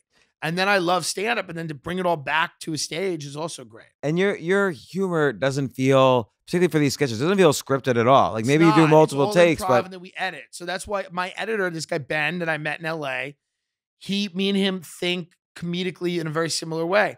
I go, he'll give me lines sometimes, but I go and he edits. Editing is so huge. That's what a guy like me's always not really been able to do, because I just put it out there as like this whirling dervish. And he's able to go, okay, let's try to find the through line here. Let's try to find what's funny. Let's try to punch it up.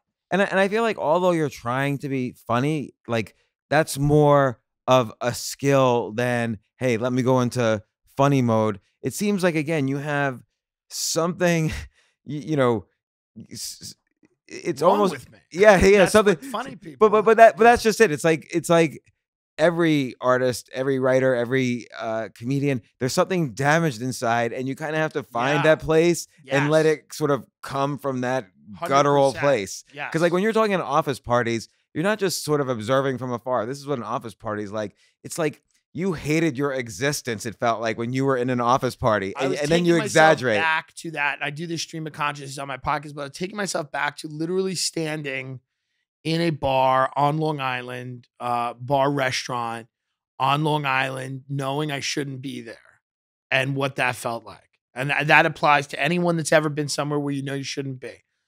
But that doesn't mean that all of you shouldn't be. That doesn't mean that there aren't parts of you that can make it work. But it was just standing in a place where I knew this is a stop on my journey. It's not the end of my journey, and I shouldn't be there.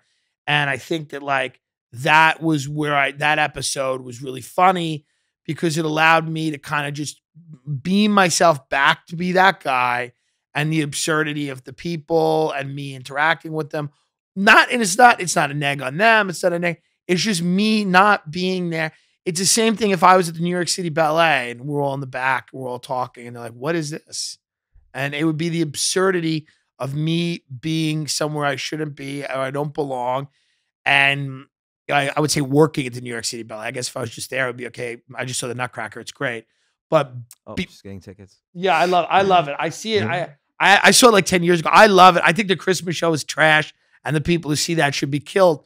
But I like the Nutcracker because it's very wealthy, well-dressed families from Scarsdale, which is where I kind of want to spend my time.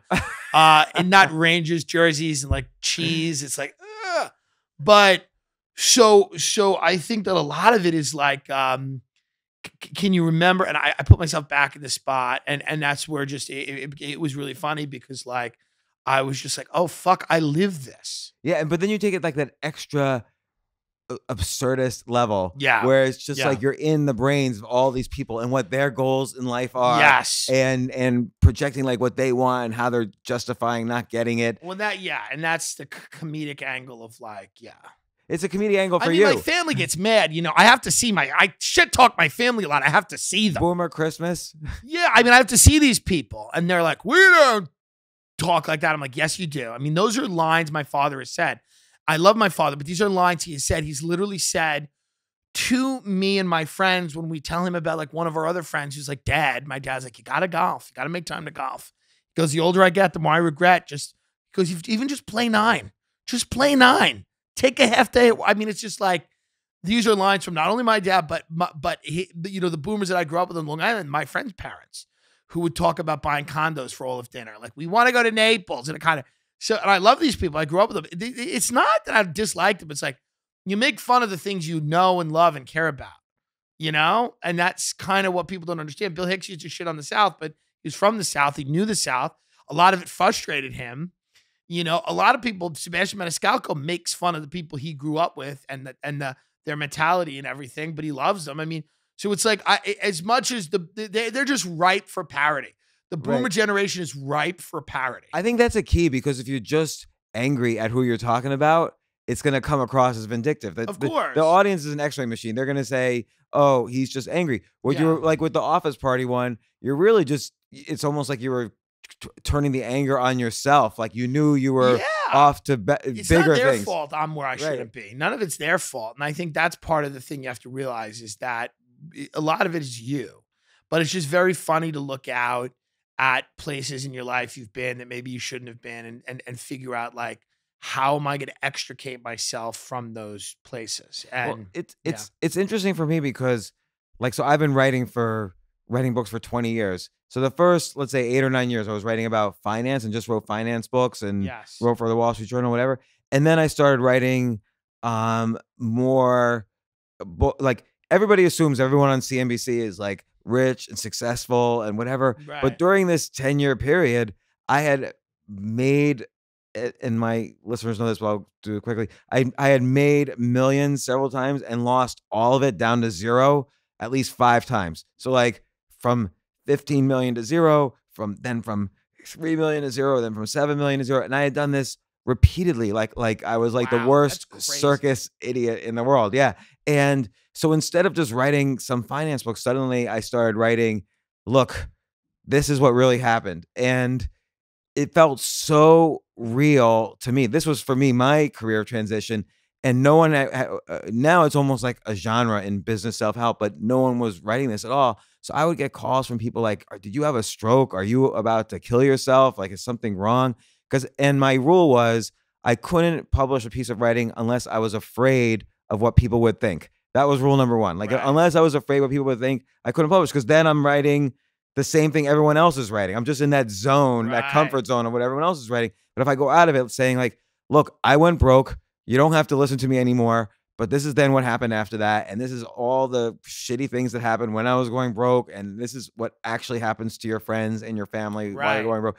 And so suddenly my audience 10x'd, and it changed everything for me. And at the same, but another rule I had was I should only hurt myself. I can't hurt or blame anyone else. Right. And because it is really only about me. And that said, though, I still lost friends, family, coworkers, opportunities. You know, it's just you have to be okay with your whole life changing once you make that sort of honest transition. Yeah. And that's okay. I think that's good. Change Yeah. is good. Yeah. Change is good. Look, for you went out to California. You stopped doing, the clubs in New York. I think there's a Yeah. certain safety factor. Like Yeah. a club owner wants people who are interesting, but also doesn't want the audience to give bad reviews and so on. So it maybe is I think New York it's just there's a flurry of activity. California, you have to create that. There is not that. New York, you can do spots all the time. You can be around things that are happening. There's just this inertia that feels like it's moving you forward, whether it is or it isn't. In California, you truly have to create that. That starts with relationships more than it does in New York, because California, people make the time to see each other. You don't bump into each other. It's far less casual there. So when you're working, if you drive, and if you and your buddy each drive a half hour to meet somewhere, you're going to make that time more valuable than if you're just walking down the street, you would anyway. And when I met my friend Ben and we started doing all these things, it was like, this is a relationship that is very vital to my career, because this is the first relationship I've had where the person in it is not a stand-up comedian, but they have a comic sensibility. They like editing and they want to make things, and I want to make things too. And we put our heads together. We just started to, really make things. And I feel like too much about New York is about going it alone, and it's bad, and it's not the move. Going it alone, it's me against the world, and I'm on the subway alone, and I'm in the rain, and I'm miserable, and I'm cold, and I'm the one on stage for 5 minutes, and I'm killing, and this, that, and the other thing. But it's like, nobody's an island, and I think you need to find people that have the skills you don't, and you need to collaborate. You need to learn how to collaborate. You need to learn how to make things. You need to learn how to, develop different things. And too much in New York is about going it alone. And in LA, it's not that isn't possible. You can go alone in LA, but even just carpooling, the idea of like people are like, all right, you drive today, I'll drive tomorrow. It just lends itself to, meeting people and trying to figure something out with them. Well, you look at like any artistic movement, like look at the beat movement in the 50s. Jack Kerouac, Allen Ginsberg, William S. Burroughs, and a few other people, but mainly those three. They all hung out together at Columbia. They kind of grew up as a scene together. They did completely different things, but Allen Ginsberg would fly to Morocco and edit William S. Burroughs' Naked Lunch. Allen, they would help, everyone rejected On the Road, but, they helped Jack Kerouac get On the Road published. So it's sort of like, in the art world, the same thing has happened. I think you're right. You can't succeed going it alone. You have to kind of find not your tribe. I hate that. That's like almost like a self-help, but like your scene somehow that you're going to grow up with. And I feel like you have it to some extent. Like I put you, Andrew Schultz, Chris Stefano, Giannis Papas, you kind of like all in this group of people who are using social media, podcasts, and everything to sell tickets just as much as your reputation from stand-up. Yes. Like you said, you were on Comedy Central to do a half hour, and Netflix, you did a quarter hour. Your podcast is probably viewed much more than those things. Much more. And it's better. And the reason it's better is because it's not a 15-minute. Yeah. It's just better. It's more, if you want to get to know me and if you wanted to become a fan of me, I would much rather giving you hours of content of raw, unfiltered me than I would give you a 15-minute edited, scripted. They're jokes I'd worked on. And so to go from one to the other, to me, it's like, it just so much of today's climate feels like it lends itself more to like the authentic. I think that's what attracts people to people, right? Is authenticity. Too much of comedy is a veneer where people aren't the people they are pretending to be, or their comedy's a magic trick. And you kind of get the idea now that, oh, if this guy wasn't telling those jokes, he'd be like miserable and I don't want to hang out with him. And he actually wouldn't say anything interesting. So I don't want that person. Well, and it's also a lot of, I don't know anything, so I'm just broadly generalizing. There's some notion where some comedians are pandering to the audience because likability is considered a strong factor in stand-up comedy. But I like how you also, I see this with Andrew or with Chris Stefano, where you're able to take a strong frame with the audience. You're able to tell the audience to shut up, or you're able to say. But that's because they like us. I will be honest with you. That is because they love us. That's because we are likable. If we weren't likable, we couldn't do that. Yeah, like in the WeWork, the set you have pinned to Twitter, that WeWork, you're like, you're just a bunch. And they like it. Yeah, they loved because they need, listen, we're in a world where Jimmy Fallon plays at Muppets and Ellen DeGeneres dances with people. It's like, it's not the real world.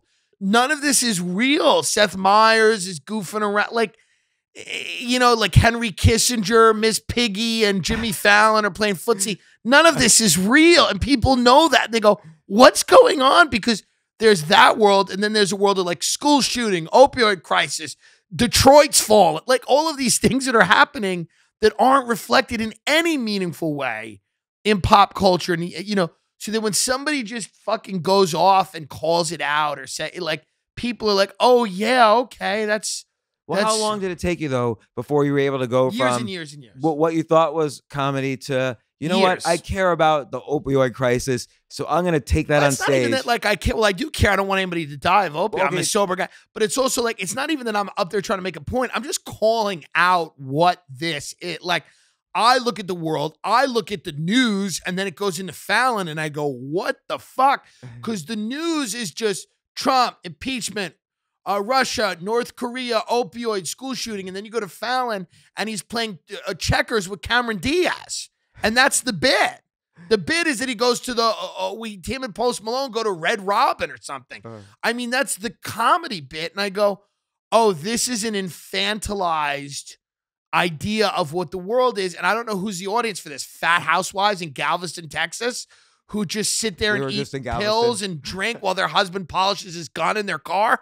I don't know, but I don't understand who is enjoying this and who this is for. I guess it's for people that don't want to like open their eyes at all to anything ever. I don't get it. I don't even think it's funny. So, right. So you would take these things that were obvious to you. Then what was the evolution? And this, I promise we'll close this down soon. What was the evolution to turn that into something funny on stage? Because that's not so easy to take a viewpoint. I think the evolution was, the first time I did something like that was I was at the Grizzly Pear, which used to have open mics.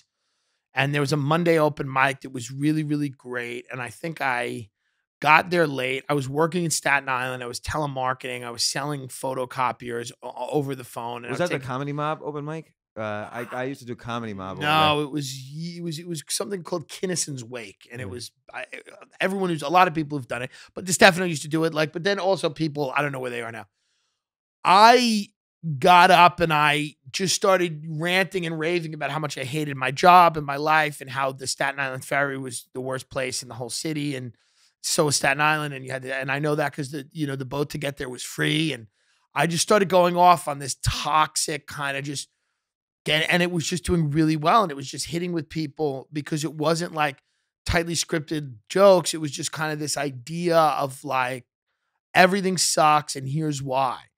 And from there, I just started going, oh, that's kind of what people want from me, is raw, and obviously raw in a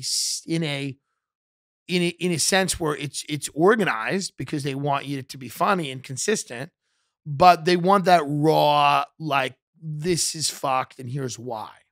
Where did you have a sense like I need to insert the funny in here, or did you just have this confidence that, okay, I'm gonna be raw, and I know it'll be funny. It just started killing immediately. So it just started murdering immediately because it was just a connection with everything I was saying was real to me. It was authentic to me. So even if somebody else didn't feel like that, it was funny because the funniest things to me are when it's real to that person.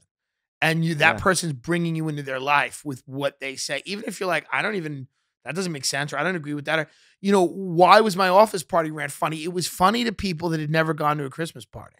That had never, I've messages from people that go, I've never worked in anything like that.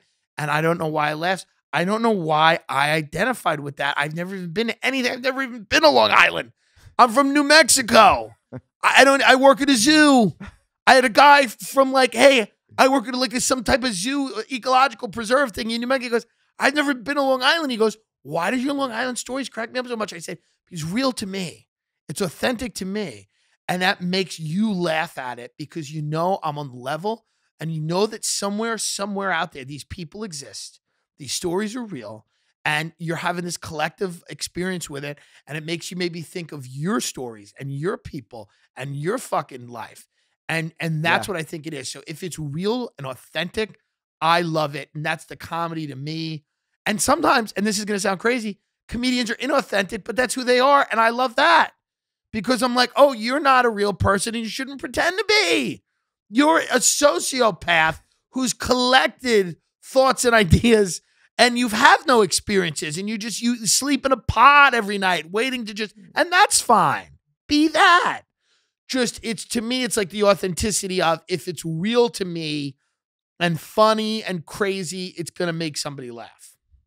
All right. Well, Tim Dillon, the host of the Tim Dillon podcast, such a great podcast. Dillon Show. Thank you. Tim Dillon Show. Thank you for coming. Thank you for to my apartment. You can keep it. We'll leave.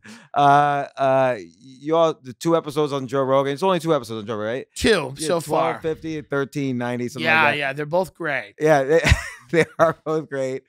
Catch your stand-up. I'm looking forward to your Carolines in March, but you're all up and down. Thank you so much. Tim J. Dillon, Dillon on Instagram and Twitter. Get my socials up so that Gary can know who I am and we can. I almost wrote Gary and told him to come over here today, but does he live here? Yeah, he lives in New Jersey, but he hangs out in New York. Interesting. So after this, and I don't think he knows who I am. I think he does. Maybe. I would wonder. I kind of made fun of him a little bit on Joe. That's the only clip that doesn't have a ton of views on YouTube, and YouTube doesn't monetize or whatever. So it's kind of interesting. You're like, okay, he's got some power.